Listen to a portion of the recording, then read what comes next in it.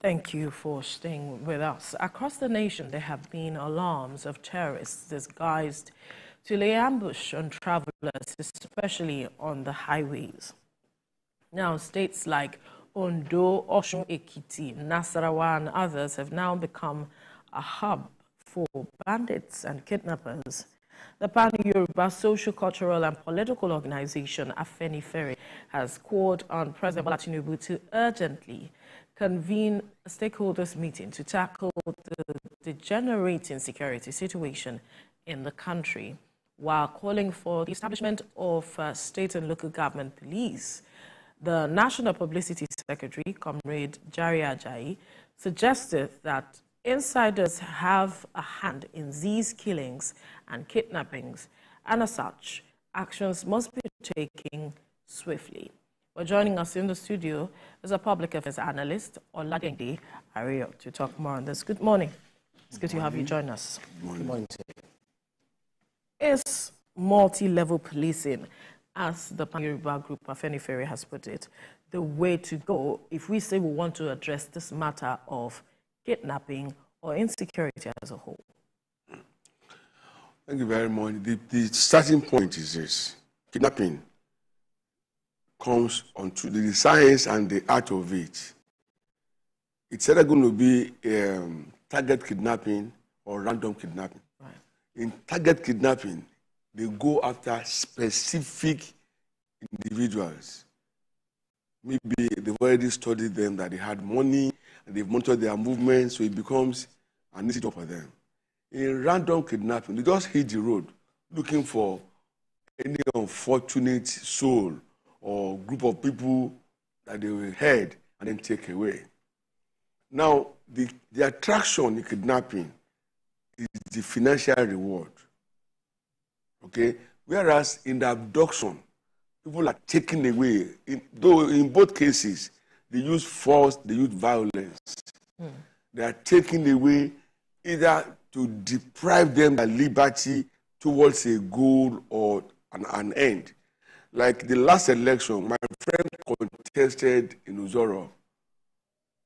On the election day, he was taken away and was released after the results had been released.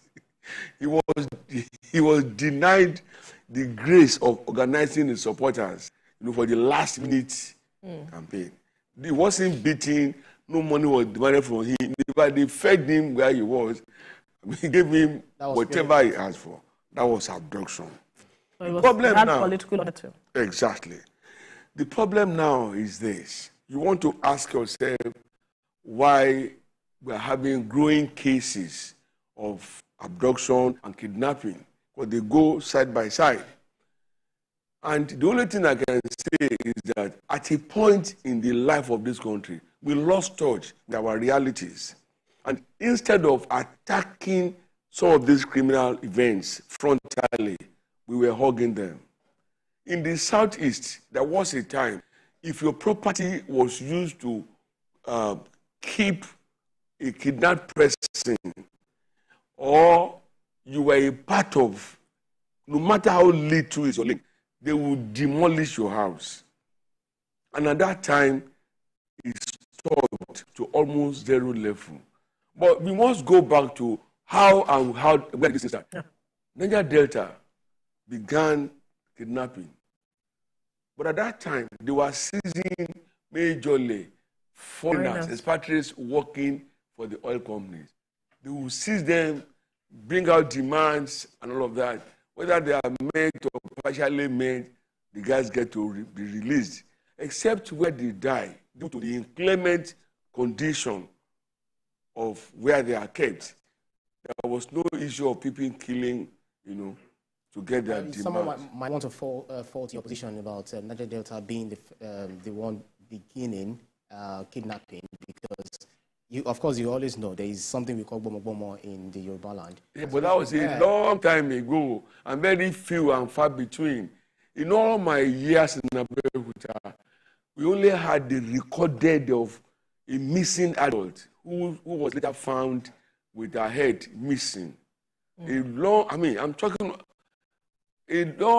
unfortunate thing is that woman was mother to a boy in my secondary school. So that wouldn't have been, it wouldn't have been, So we can't term that as that it is kidnapping? Niger Delta that began. No, you see, when they say bomo, it's something you hear from a distance. Just like when I was growing up, when you hear terrorism, it's something you hear, Beirut, Lebanon, those far places. But suddenly everything just came to now begin to live with us. And we are behaving as if we can wish those things away. We can. We've not been frontal enough in attacking them. And I've said it several times that security is everybody's business. How do you mean? Not when just you the say we have not been frontal? Yeah, I'm going to go there now. We've not done enough to curb these things. There have been people who are apprehended as being part of a kidnapping group or gang who were an operation that went bad. They were taken to court, and by whatever magic, they were released on bail, only for them to go back to the streets again, arrange more kidnap cases, and then they were caught again. You now hear the police saying, oh, we've seen this guy twice here. So you ask yourself, a serious community, a serious nation, how do you now release people who wreak havoc? And you see, some of these things, because we have created a no-consequence environment. Yeah, stylishly. I was reading a report yesterday. Somebody stole 23 billion naira. It was found guilty by a court of law in Nigeria. What happened? He was fined, sent to go to jail for 2 years or pay 250,000 naira. Yes, the report was printed. Yesterday, and I was like, "What is this?" So we technically, knowingly or unknowingly, people read all of these things and they are encouraged to say, "Oh, if I can hit it hard, perhaps I can pay and I'll be released." That's why I said we're not serious. No, another thing is insecurity. Intelligence plays a serious role. What do I mean by intelligence? They will have covertly and overtly been picking information here and there. They will always know when criminals are coming in certain cases, or when they are parading in places. But they don't get to do anything and they still strike. There have been cases of people writing letters that they are coming to your place to rob. They still go. And you ask yourself, and we have security and all of these things? Yeah. So what would you adduce, based on all of these things that you've read out, what would you adduce to being the reason for all of this, breakdown of, lack of intelligence in able to forestall any kind of attacks from these criminals? The first one is the failure of intelligence gathering. Because if they are always upfront, ahead of the criminal, they will think twice. Matter of fact, in the study of perimeter control, what we do is to make sure that without noise, the intending attacker is able to know the layers of obstacles ahead of him, and then he becomes deterred. He walks away. But here, we don't get to have all of that. And if I tell you how much we had spent on security, budgeted and expended by the records in the last 10, 20 years, you will scream.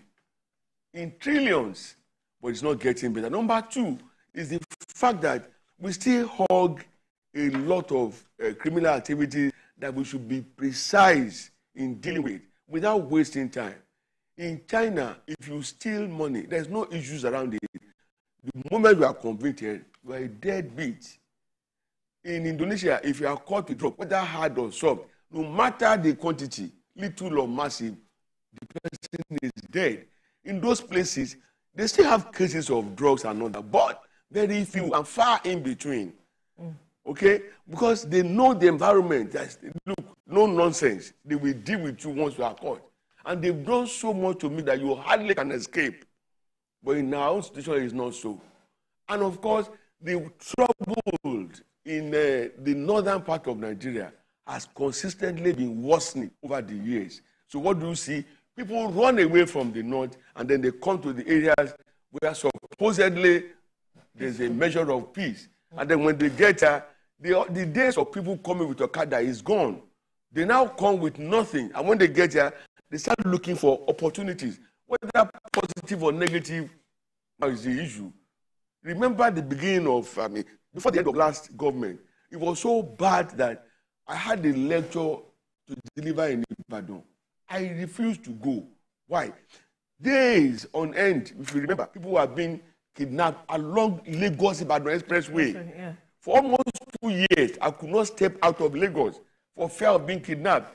It's not, I mean, if only they will kidnap you and then people like you will gather money and pay and let them give you. But the beating, they subject people to, the kind of ill treatment people are giving, is enough to touch the mind, the souls, and the heart of those in government and say, oh, we must be, precise in doing all of this. Unfortunately, when you say people like you will gather money and pay, we don't have money to pay. You must understand this. Because the kind of statements we make, because we have the generality of people watching, the kind of statements we make here. I understand, but I'm telling you my reality. Right. I have relations who have been kidnapped. They came back to tell tales. You can imagine somebody recounting what happened to him or her, and he was weeping, even after they had been released. Not enough is being done in all of these things. We must get that. That is why I asked earlier that is multi-level policing the way to go, like Afenifere is suggesting as it is? I'm not, when you say multi-level policing, the process of bringing that to life is not a 90-day thing or a 30-day thing. It takes a while. From when you will call for applications, we will apply, you will start sorting them out, recruiting, training them. It takes time. Perhaps if we are started then, we will be there. But we still have enough security outfits on ground to address this matter that could do this job. So what is happening? They are not doing enough, and that's the reality. Let me tell you, what is we still have policemen, both mobile and regular, going about carrying bags for wives of VIPs. We should withdraw them? Is that what I mean, whereas there are far more serious general duties that they could have been deployed to for the benefit of the mass of the people. I mean, so for me, they were not trained as personal escorts or guards. They were trained as national law enforcement officers. So rather they are asked to, they are allowed to do what they are trained to do. We've not, now, if we say we're not in a state of war, we are deceiving ourselves. Our military, they've been overstretched. You must get that very clear. Perhaps they need to recruit more, and then, because it has gotten to a panic level now, it's not a pedestrian thing anymore. When I was reading the story of Nabena, the family, right? Yes. I was in tears because it could have been my family, it could have been anybody's family. Mm-hmm. The one that killed me was when they killed Nabena in Najeba's presence. That girl will live with that trauma for a long time to come. It took all of that before more positive action could be taken. Now, as I was saying, we still need technology to help us somewhat, and they are available, they're on the shelf. Why are we not using the drones and all of that? A Nigerian came up with a device that can detect smoke no matter how far away.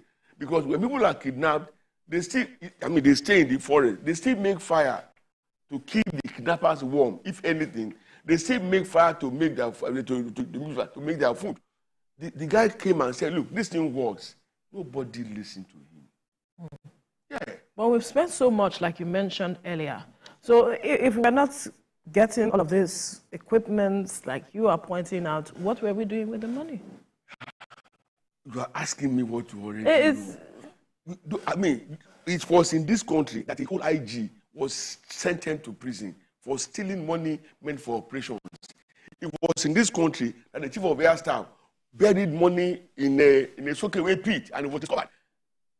I mean, so all of these things, they are still continuing. There are people who are benefiting from all of these things, and what do? They are in position of authority and power until they are caught. They're not guilty. That's what the law says. So they're still wrecking. Some of them don't even know the far and wider consequences of all of things that they are doing. Because if they do, I think maybe their conscience will be pricked and they will not do otherwise. You've had soldiers, troops, fighting, complaining that they were not well fed. They were begging for rations now. Forget that some people say they didn't get their allowance and all of that.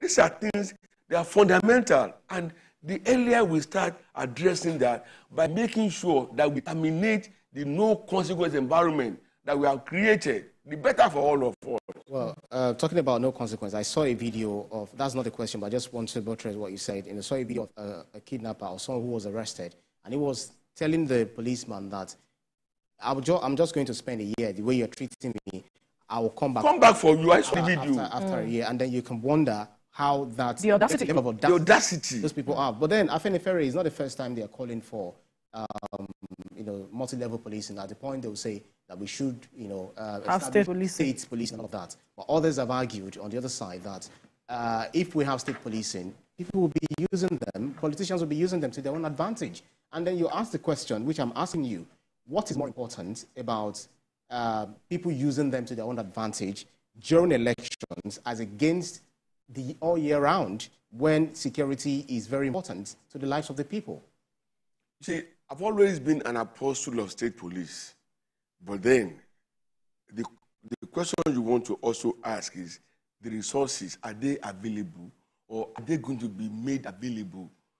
We have, there was a case of a state here who the state recruited sportsmen and women. They were prepared for a contest. They went to the contest. And then they came back. They were not given any money. They had to riot. They abandoned the contest and they had to riot. Imagine if that state was giving the go-ahead to start a police organization, and then they call in guys to apply, they brought them in, they trained them, armed them. 1 month, 2 months, 3 months, they don't get paid their salaries. What do you think will happen? They will unleash mayhem on the people they were brought in to protect. And that's my fear. How many states in Nigeria today are economically viable enough to, to finance and to properly fund a state police? Amotekun came in with all the hindrances that they had and all the challenges. They made a lot of difference. Absolutely. They made a lot, and I'm telling you this. Because I could now go to, I was in Osogbo not too long ago, by Aramoko and all of that, because they made the road safer. But what has happened to Amotekun now? That they cannot, get Amotekun integrated, okay? Or allow them to bear arms. They have to be armed. Let them be trained and be armed. It's important because the criminals are coming after innocent souls. They come with superior firepower. They're not coming with toy guns. They come with live guns. And they are becoming increasingly mindless. I can't imagine packing 5 children of the same father and then in the presence of one of them, shooting one of them. I mean, it's the height of man's humanity to mankind. So we should take it very seriously. For all I know, Lagos, Ogun, maybe Rivers are the states that can conveniently fund state police in the country. Actually, there are states that cannot still pay 30,000 naira minimum. So it means that it's not going to work. The state police. Okay, so it's not enough to say state police. Yeah, people, we have a culture here. Once somebody says something, they pick the narrative, they run with it. The question is the fundamentals. Have you taken care of them? Is anyone thinking in that regard? It takes a lot to run the police. Lagos State, for instance, spends more on Nigerian police, the state command, than the federal government. How many states can afford that? Right. They have to establish the security trust fund in Lagos State. Yes. And they reach out to, other states can borrow a leaf from Lagos to do that. I'm not saying they cannot. Some other states, I can't remember them now, they also attempted it. But once the funding is not there, where do you go? Osun is basically a civil servant, the state of culture and all of that. I mean, it's a place I know quite well. So how many companies do they have that are viable enough to say, okay, to keep our environment safe, take 1 billion naira? Because now, with the exchange rate, you know what it means, now buying arms, because you are buying from outside of the country and you are paying in foreign exchange. So it's a serious thing. It's not just not to say, oh, state police, state police. Nobody is against state police. But do we have the funds for the logistics? So that we will not be taking something away with the left hand and bringing it back with the right hand. Anybody that is recruited to work in the police the state police, they should be ready to take care of them and treat them well. So that they will be motivated to put their lives on the line to make sure that there's peace. Right. That's what I'm saying. Amoteku is just there. They can use that platform, okay? And let's see how we can, improve their lot. But they made a difference when they first came. Right. Now, there's the matter of fifth columnist among security personnel that was also mentioned by Afenifere, saying that when you talk about kidnapping, someone who knows those who are kidnapped are involved, and then for the security, on the security aspect, that there are some security personnel who are part of these persons that are wreaking havoc and not allowing government's effort to be felt and seen in the country. How is it so challenging for us to, find these persons and not get them? Because even in Plateau, the situation in Mangu, for instance, there were those who were also saying that security personnel are part of what is going on. Those statements flying around, and the military had come out to say that they would not appreciate such statement, and if they know any person, they should come step forward and bring their evidence. Actually, but this is becoming concerning, where persons meant to secure people are being accused of being part of the problem.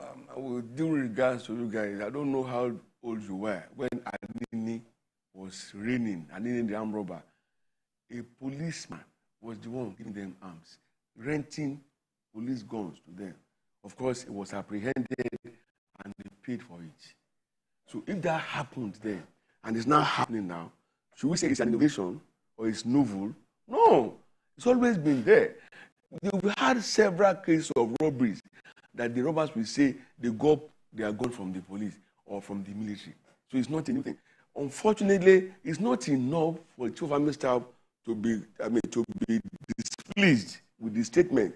But the point is, what are they doing to make sure that their officers and men are reined in and to understand that they are supposed to protect and therefore should not cross the border, now become the ones arranging insecurity. If it's not happening, nobody will have been saying it. The same way the government here said they should stop paying ransom.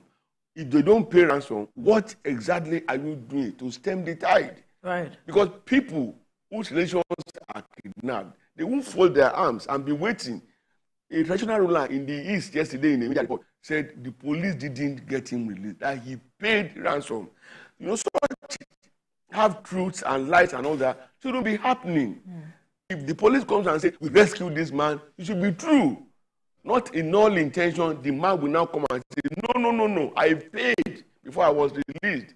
Some of these things are part of the reasons why we are not making headway. We had trust. We had the troops here who were going to secure other nations, were winning awards and coming back to the country with laurels. Where are they? I've lived here, I've been around for over 60 years. So, nobody can tell me I don't know enough, okay? Absolutely. Yeah, so the reality is they must get up, roll up their shirts and begin to look at the architecture that they are operating and see how it can be tinkered with, whereby whatever is not working can be detected, can be isolated, and then resolved.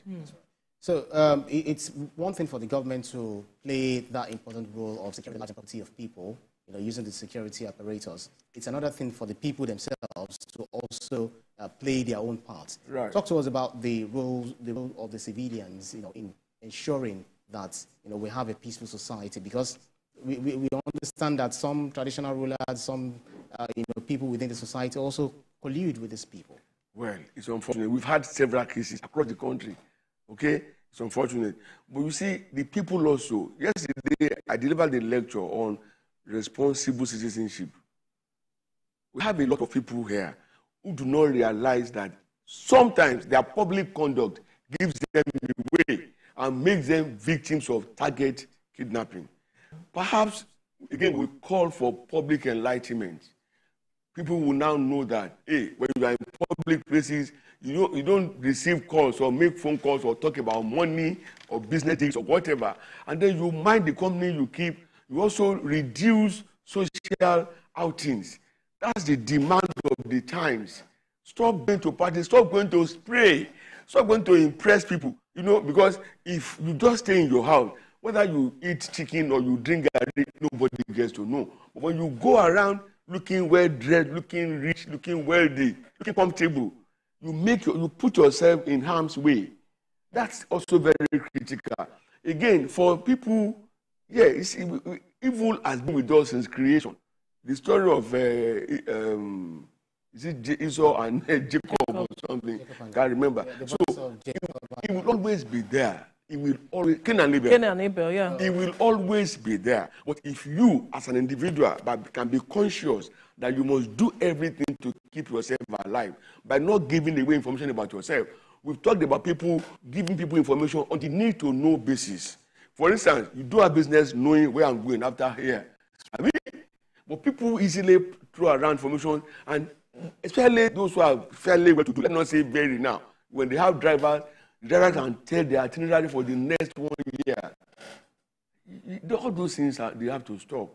And as I said, the moment anybody is caught and is found guilty, let the heavy hands of the law be brought on them, so that it will serve as what should that be? Warning, as it is now, because they started killing people, they should be killed. That's right. Yeah. I mean, there's no other. The family of Nabina today, they are mourning, not because she had an accident and died or electric shock in the house, but because some mindless human beings wanted to use her to threaten, you know, others to say, if you don't pay, and they were killing people at random, almost on a daily basis. And I was wondering, are these human beings? They are. Don't also forget that some people who are allowed to come into Nigeria, at that time, they were brought into Nigeria, some for election purposes, some for whatever. They are still with us. So there is a multifaceted problem. And government must be very frontal about it. There are people who have knowledge and ideas on what to do. Let them call them in. Listen to them. And then we can move forward. All right. We'll have to leave this conversation here now. Olade Jare Ajayi, thank you so much for your time. Thank you for having me. All right.